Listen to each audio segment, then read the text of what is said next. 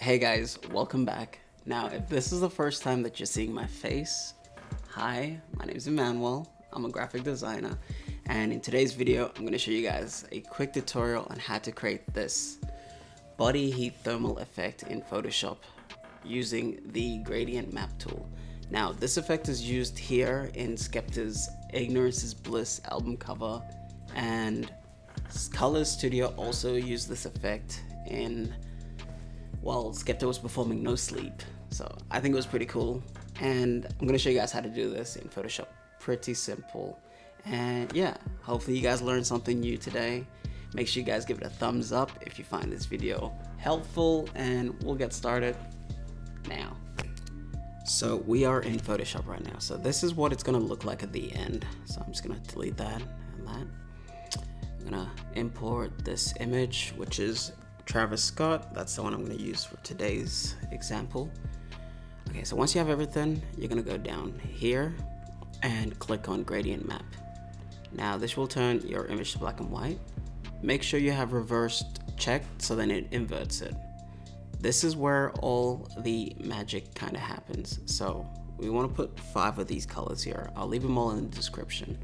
So the first color marker should be 2A3283 with a positioning of 0. The next one should be 195B7E, and that's the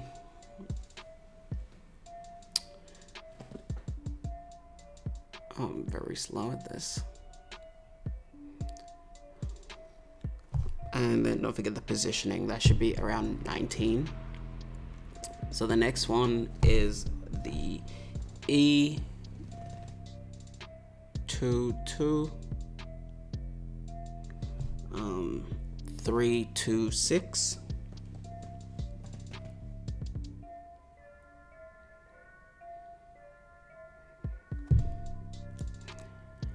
And then you hit OK once you get that. Make sure the positioning is right. That's 41%. And then the second last one is F1D113.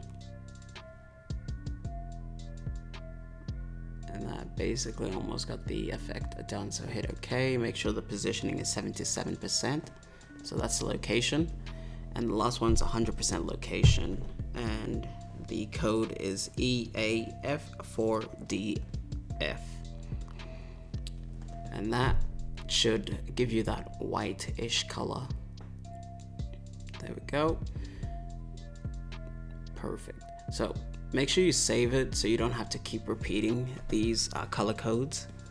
And once you have that, just hold Option and in between the two, click, and that should create a clipping mask just for that image so the background doesn't get affected.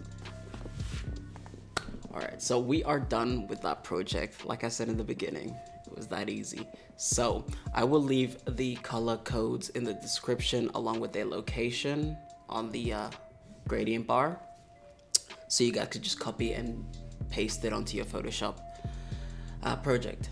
Now, if you guys want to see more of these types of videos, make sure you comment that below. Give it a thumbs up if you found this video helpful, and if you're not subscribed, come on, man, subscribe. I'm trying to make a family here. Nah, all right. I'll see you guys in the next video. But yeah, thank you for watching. Bye.